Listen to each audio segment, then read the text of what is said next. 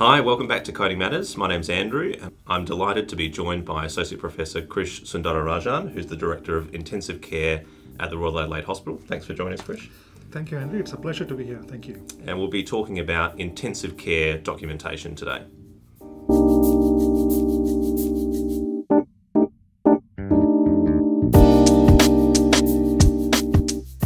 So if you're new to clinical coding and you're thinking, why should I watch this video? What's it about?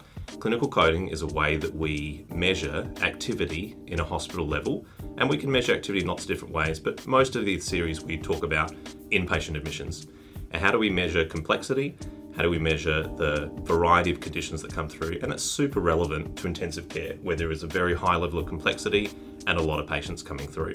So coding is a way that we can distill down to a principal diagnosis, which is in retrospect the reason they came to hospital. So someone might come to hospital with chest pain that turns out that they're actually having a pulmonary embolism. So pulmonary embolism becomes their primary diagnosis or their principal diagnosis, and they get coded into that particular diagnostic group. And then how severe they are. Someone might come to ED and get admitted to AMU overnight for observation. They don't have hypoxia and they're able to go home on a Pixaban the next day. Someone else might come with a saddle PE where they are having right ventricular strain, they're having some fluid overload from right heart failure, and they have quite severe type 1 respiratory failure requiring high flow oxygen, and they're going to come to intensive care here for maybe 48 hours whilst they get better, and maybe even be considered for thrombolysis. You can see those two ends of the spectrum for the same condition really represent vastly different complexity and vastly different investment of resources, and so we use our coding to determine the amount of funding and the way that we measure our performance with the different complexity of cases. So that's clinical coding in a nutshell, and you can see on this diagram, apart from the principal diagnosis, the secondary diagnoses, the complications, the procedures and comorbidities all go in to contribute an accurate code. And there are clinical coders who sit in an office, and this is what they do all day, every day. They're trained to look through our documentation, admission notes, discharge, ward round notes, consults, everything, and try and get the best, most accurate code that will reflect that patient's journey, and that will be used for funding and performance and other elements. There are three elements in the recipe of a code, and that is to have some kind of a clinical assessment, whether that's history, examination, test results, or all of the above, combined with a diagnostic statement where you actually say, this is the diagnosis, this is my impression, and that can't just be a syndrome or symptoms, it needs to be a specific diagnosis, and that's probably the area that most of us doctors fall down on. And then combined with some kind of intervention, because if you have a diagnosis but you don't need to do anything about it, then why do they need to be in hospital? So the care plan there has to be documented as well. Got those three, you can get a code. In today's video with intensive care, we're going to go through three main areas. One, we're going to talk about why intensive care is such a unique area when it comes to documentation. We're going to talk about the basic principles of being explicit, specific, relational and clear, which apply to every area in the hospital but are particularly relevant to intensive care. And then we're going to look through our top 5 underdocumented conditions specifically for intensive care. Well, let's start. Krish, how do you see, as a manager, as someone who's been involved in leadership for some time, what do you see as the value of coding and good quality documentation? Thank you, Andrew. I think it's pivotal that we add value to what we're doing in all shapes and forms, and more importantly, this is a low-hanging fruit. It's important for us to understand that it is very clear from what we have seen that we can do better in this space, and the ICU is unique, as you said, because we have patients who are essentially coming here as the final common pathway after having been to multiple specialties, either it be medical or surgical. And because it is the distilling plot of what happens there, it is important for us to ensure that what we code encapsulates everything that they have received.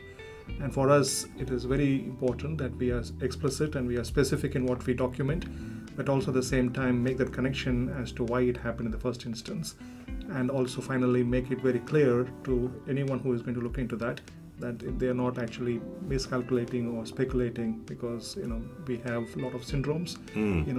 We may or may not own many diseases, but we own a lot of syndromes and complexes. Absolutely. And as a consequence, there is too many things that happen behind each syndrome, as you well aware.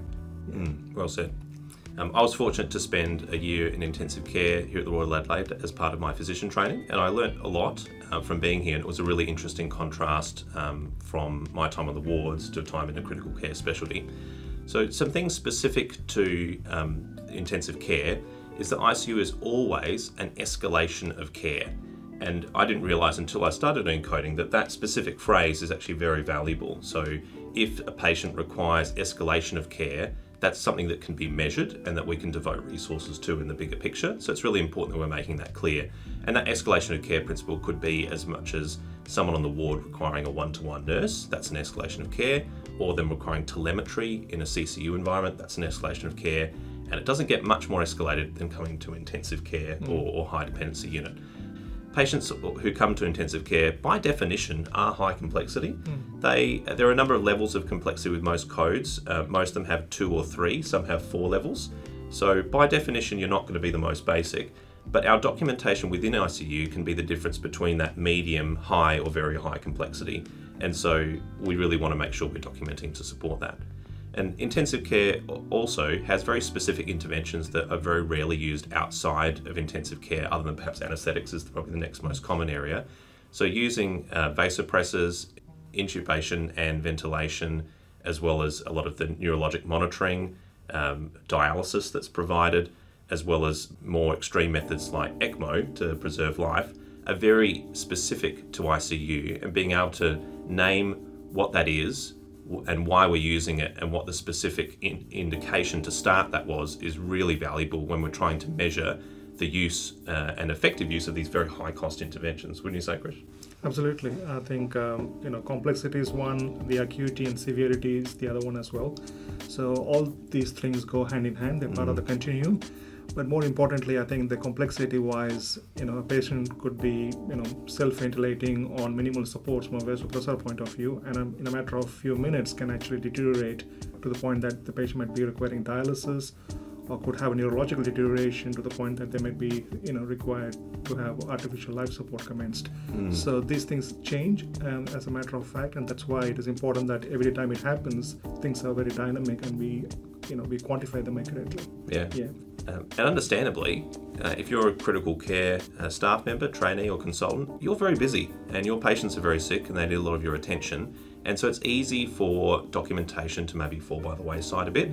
But if we really want the best for our patients and we're really trying to run an effective, high quality unit, we need to make that time to prioritise documentation so that we can continue to fund good staffing, good facilities, great equipment and great training. And so every little bit of that documentation that you invest, even those discussions of consults with other teams and updates to family members that sometimes don't get documented, those things all form the bigger picture of the patient's journey and are valuable uses of time. So thank you in advance for that documentation. And lastly, as I've alluded to, whenever we're doing some of these interventions or investigations, we need to really relate them to a specific diagnosis, which is particularly important in ICU because, as we've discussed already, people often come with multiple problems, or they come with one big problem and very quickly multiple complications or associated conditions are identified. Being able to link those specific interventions to those individual conditions is so important with capturing complexity. So this is general principles of documentation. We want to be as explicit as possible, and that means using diagnostic terminology. So examples of that would be if you're just writing hemoglobin 66 transfused red cells, there's no diagnostic statement there. That's a result and a plan. So we've missed that core element of saying that there is anemia. And then we want to be as specific as possible, and that is in terms of the classification and causes and severity. And so again, with the anemia, being specific means anemia due to whatever condition that is actually causing it. Is it hemorrhage? Is it myelosuppression from sepsis? Is it myelosuppression from chemotherapy because they're a transplant patient? Whatever it is, always looking at what's the relationship between these conditions, which is the next point, being relational. So often one condition will have multiple complications: pneumonia with type 1 respiratory failure, pneumonia with delirium, pneumonia with septic shock. Those things all require high-level interventions like vasopressors, like dialysis, like non-invasive ventilation. So linking those things are going non-invasive ventilation for the type 1 respiratory failure due to the pneumonia, that relationship being really clear is the best way to capture complexity. And lastly, we want to be as clear as possible, and this is not just intensive care, it's everywhere, especially in Australia. We're the highest users in medicine of acronyms. There are other countries where you're not allowed to use any. But is that right? That's right, yeah. I'm told South Africa, it's illegal to use the vast majority of acronyms that we use here on a daily basis. Right? I'm fascinated to hear that. Yeah, very interesting. So we want to try and avoid that use as possible, and I've got some ideas on how we can address that coming up in a moment. Any comments on these points? Yeah, I agree with all of that, Andrew. I think that's well said. Certainly, it is important for us to be explicit. I think sometimes we make an assessment which is an implicit assessment on assumed knowledge. We just assume that, okay, people would know these things, but the reality is, as you said, when it is going to be coded by someone external, and who may or may not be privy to, many of the things we do in intensive care, it is very important that we try to minimize that degree of difficulty which they might encounter, reduce all the information from the EMR. So we have been making a concerted effort, and I have to thank my staff in advance for that as well, because it does take an added element of difficulty when they're documenting, to be cognizant of that. Another dynamic to consider. That's right, especially when they're task focused, they have to get on to a few other things. It is important that they realize, and that's why I said earlier, it's a low-hanging fruit. I think it's not difficult for us to say the patient is anemic. We have this issue all the time, but just documenting a lab result and a plan, it's not good enough. Yeah, absolutely. Yeah. So here's an example that I've put together. This is not a real patient that I've had to de-identify. I've just pulled this out from my experience and observation. It's very easy to have the traditional way that we're a bit time poor, try and write things quickly, particularly when we're on paper. You just want to avoid that repetitive strain injury, so write things quickly. Easier to write things like pneumonia with multi-organ failure. Now, multi-organ failure, obviously a problem that we are well versed with in critical care. This is one of the best places for those patients to be treated. Multi-organ failure cannot be coded. It doesn't accurately reflect from a coding and documentation and diagnostic level what's actually happening with that patient. So one of the first things you'll see is that instead of writing multi-organ failure and then naming nasal high flow and NORAD, which is a plan without a specific link, we've actually then broken that down and said community-acquired pneumonia, very specific, then the complications, which are type 1 respiratory failure due to community-acquired pneumonia requiring CPAP or high flow, septic shock due to pneumonia requiring vasopressor support, acute kidney injury due to shock with hyperkalemia requiring dialysis. Even though it takes a bit more time to put that out in full, once it's there, we've already maximised this particular complexity for this patient just by that list there. And you can see as well with the plan, like we talked about before, being relational and being specific and linking the different interventions to the many different issues that this patient is suffering from is really important, so everyone's on the same page. So not just one times RBC, which is potentially open to interpretation if you don't know what RBC is, but transfusing red cells for anemia due to sepsis, really clear, couldn't improve more on that. Continue dialysis, likely to cease tomorrow. And you can see on the dialysis, we often commence dialysis in ICU, but we often don't actually say what the indication was. And most commonly it's going to be fluid overload and hyperkalemia, would you say? Yeah, absolutely, Andrew. I think there is a lot of fringe benefits, I call it, by doing proper documentation. It's one thing in terms of maximizing the revenues as part of the activity-based funding model. But even otherwise, I think we work as a team, and a patient will be having 3 or 4 teams visiting in intensive care, and for them it is actually good to see this level of documentation so that they know exactly what is happening for the patient, so they don't have to wonder as to why this patient got transfused, because we are very, very explicit. This is for that reason. Yeah. Okay, and I think in that way it is actually good clinical practice, and we need to embed this because it forms part of good clinical practice. It is actually giving us a proper thought process in terms of managing a patient, and at the same time a thought process is again explicit for anyone to see and for everyone to actually take notice of it, so that we don't have to explain things to even the other teams. Say for example, if I have a hematology patient in intensive care and we're documenting this, then it is easy for you guys when you come and review a patient in the ICU. Yeah. So it actually has benefits in many ways than just one. Yeah, I agree. And particularly for a home team that might be looking after a patient after they've left you a good care, often retrospectively it can be a bit challenging without good documentation to understand the patient journey and understand the reasons why certain things were required. So it might be they had pneumonia, they went to intensive care for 3 days, they came out. I don't want to have to go back and read every single note to get the picture. I'd love to have a summary or be able to look at a ward round note that has this kind of list that I can really see. They came here because they were septic with shock, with type 1 respiratory failure, and then eventually had some dialysis from hyperkalemia. It's just really easy to capture that very concisely and very clearly, and it's really helpful not just for coding, but for all of our colleagues as we work together for the betterment of these patients. So we love acronyms in medicine in Australia and abbreviations, but they are often difficult to code and they're often difficult to interpret.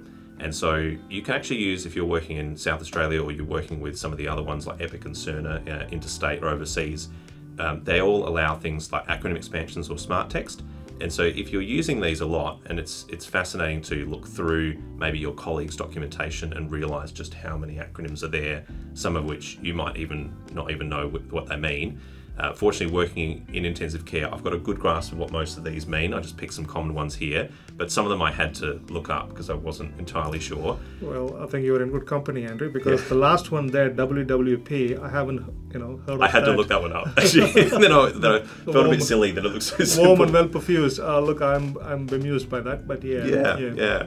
So there's some classic ones there, like CVVHD. If you're not working in a critical care environment regularly, you might not be very aware of that because it's such a critical care specific type thing. And even things like intracranial pressure, if you're not used to working in a neurosurge environment, which I wasn't, having worked at the Queen Elizabeth Hospital prior, that's something I have to think about and then go, oh, it's probably intracranial pressure. But some of these things, you can automate them, so I'm not even asking you to change your habit necessarily, except for whenever you write multi-organ failure, you have to write which organs are failing. You can actually just put the acronym expansion in and it'll just happen automatically. So that's a really easy win right there. Yeah, just following on from what I said at the beginning of the presentation, that we are a final common pathway for various specialties. So, if you have a neurosurgical patient, the neurosurgical lingua franca always uses TBI, ICP monitoring, and all of that. And the other thing we would say is BTF guidelines, so it's Brain Trauma Foundation guidelines. Wouldn't have known that one. Yeah. So these things happen. So as a consequence, what happens is there is usually a follow-on effect when they come to intensive care. We continue with that as well.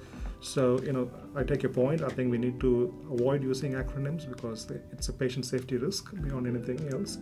But at the same time, we need to have a whole of hospital approach as well towards this. And I'm sure, as part of this coding education, we are undertaking that body of work. Yeah. Even like we were talking about TBI before, traumatic brain injury for you, total body irradiation for me, hematology, very different conditions. Serious conditions, but very different. Very different, yeah.